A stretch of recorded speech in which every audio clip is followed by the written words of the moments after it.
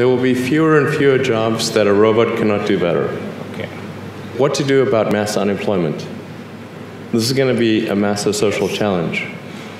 And I think ultimately we will have to have some kind of universal basic income. A universal basic income is a policy where every citizen in a country gets a certain amount of money, free and clear, to do whatever they want. So my plan, the Freedom Dividend, would give every American adult $1,000 a month, $12,000 a year, starting at age 18. This would create millions of jobs around the country and would allow families and individuals to help manage this historic transition that we're in terms of technology transforming the labor force. I do think there's a pretty good chance we end up with a universal basic income or something like that due to automation. Let's get a sense that you have of what you want this country to be. The Washington Examiner, in an interview with them, you said, we need to become both capitalist and socialist in different areas. Yes. What do you mean? You can't be both. Well, so I like to quote my friend Eric Weinstein, who said, we never knew that capitalism was going to get eaten by its son, technology.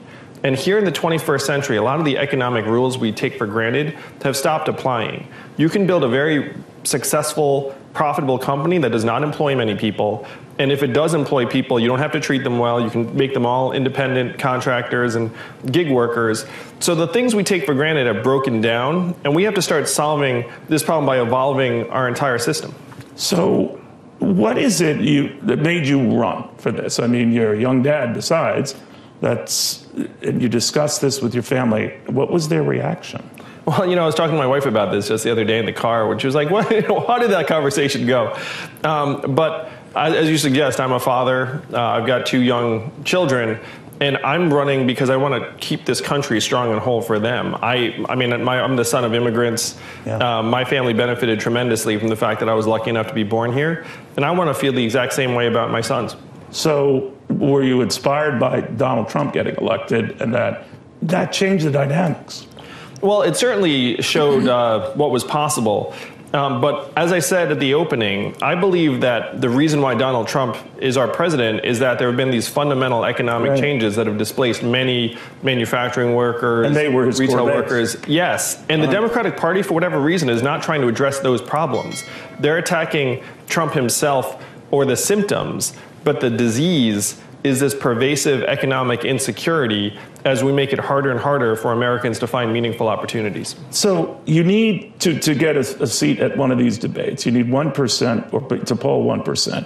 That's 65,000 individual donors. You're already at both, I guess, right? Yeah, and I'm going to be on the debate stage in June and July. The DNC has already reached out to my team. Is that right? So you're already there. They were so, so they're very, very open this time, where they want everyone to know that they're not going to put their thumb on the scale. And I've done a few of these debates myself for both networks, and there's the so-called kids table. If you're not with the major league, the JV, I remember, and the Republicans. Is it tough to break through that? Because the structure is such that it's very tough. The DNC, Neil, I'm happy to say, they've actually said they're going to avoid the entire varsity JV dynamic. Put you all up there together? What they're doing is they're splitting it into 2 nights. Oh, okay. And then they're randomly selecting who goes where. So as long as you make the threshold, then you're treated on an equal footing. And because they're trying to make it totally fair for each candidate. Joe Biden is sort of like the elephant in the room. Do you think he is for the Democratic Party?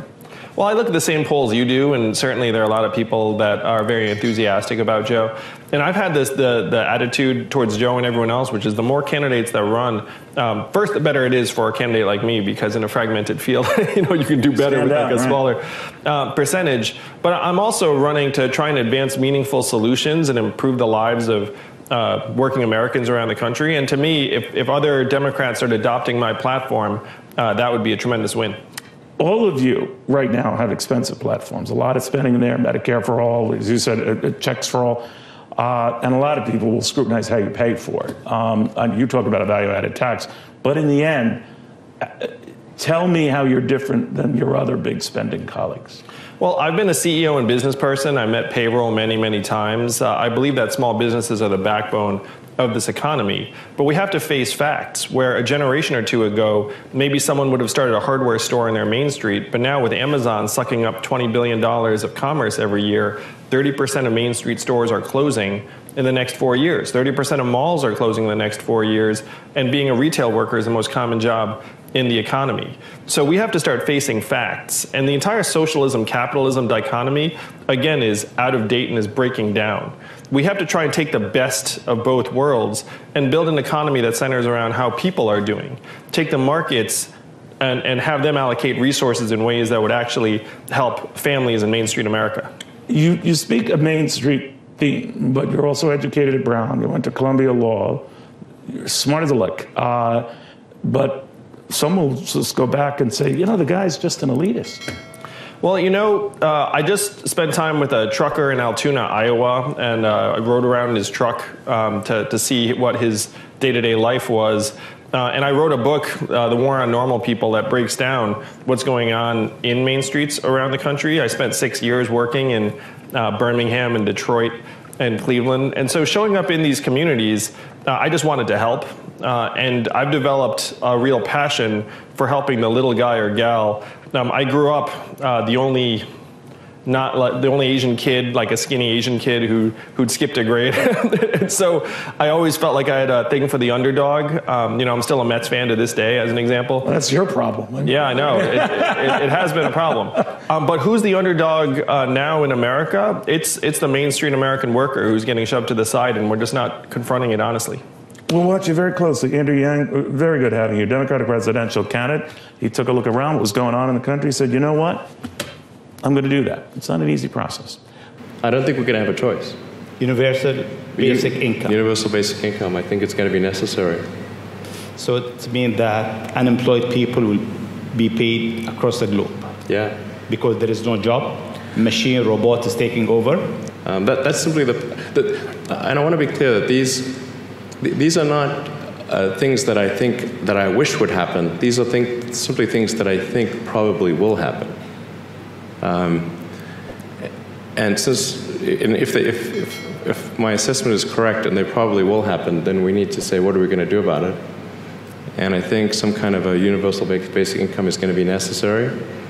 Now, the output of goods and services will be extremely high.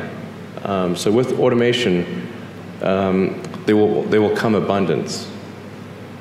There will be almost everything will get very cheap. I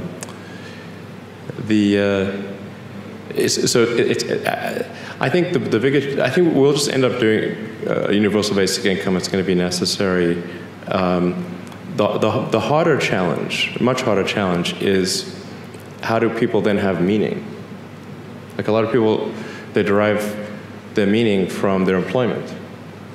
So if you don't have, if you're not needed, if there's not a need for your labor, how do you, what's the meaning? Do you have meaning? Do you feel useless? That's a much harder problem to deal with. This is not socialism. This is capitalism where income doesn't start at zero. And if you think about where Americans are going to spend that money, they're going to spend it at their local businesses, their Main Street economy. And this is a great way to help supercharge those businesses for the next number of years. Less so in underdeveloped countries. But in developed countries, the gap between the rich and the poor is increasing. So for example, almost all of the increases in wealth that have accrued to people in the last 20 years have accrued to people who are in the top 1% of the distribution of wealth. And that's not going to stop, by the way. And part of the reason is that cognitive power has become even more valuable than it was 40 years ago, and the reason for that is computers, basically. Because if you're really smart and you're good with a computer, you're way ahead of someone who isn't very smart and who doesn't know how to use computers at all. And you're not just a little bit ahead. You're leaps and bounds ahead, and worse than that, you're getting farther ahead all the time. And the reason for that is that computational power keeps increasing, and it increases a lot. It's doubling about every 18 months. So part of the problem that the human race is going to have to face in the next 30 years, along with many other problems, is what are you going to do with people who have neither the cognitive ability nor the conscientiousness to find a niche in society that's actually that other people will value enough to pay for? Because that's really the question. What do you do? Well, the conservative answer to that is, well, there's a job for everyone. It's like, no, that's wrong. There isn't. And the liberal answer is, well, everybody's the same, so it's just a matter of training. And that's also wrong. They're both of those positions are, the scientific research has rendered them permanently outdated. What about like a liberal answer that consists of a basic income structure for people who may or may not have a position? Well, there is the possibility of providing a minimum income. The question, what will that do, is completely unanswerable. We have no idea what it'll do. And I mean, it might stop people from starving to death, although I wouldn't say in North America that's generally not a problem people have anyways. But we don't know. See, I think of human beings as pack animals fundamentally, and this is just, it's a metaphor in some sense. I don't think that people can be happy unless they are burdened down with something, like a sled dog is burdened down with something. You have to have responsibilities. They have to be important responsibilities. You have to be sequenced in your time. Most of the people I have in my clinical practice, if they're not employed, they just fall apart. And the conscientious ones fall apart because they eat themselves up with shame and guilt. And the unconscientious ones fall apart because their sleep schedule goes all over the place. They don't eat regularly anymore. They do all sorts of impulsive things that are counterproductive. And they just sort of spiral into a pool of meaninglessness. So human beings are pretty social, and we're pretty altruistic, in some weird manner. And it doesn't seem to me that people can live a life that's acceptable if all they have is enforced leisure. So maybe that'll be wrong. If you provided people with a base salary, maybe people would figure out what to do with their spare time. But I doubt it. I don't think people are. I think it's very, very difficult for people to regulate themselves in the absence of a certain minimum of social structuring and guidance. I've seen very, very few people who can conjure that up on their own and manage it for extensive periods of time. I think I've only met one person, I would say, in my whole life who's actually managed that. And that particular person has a very large array of talents and is extremely intelligent.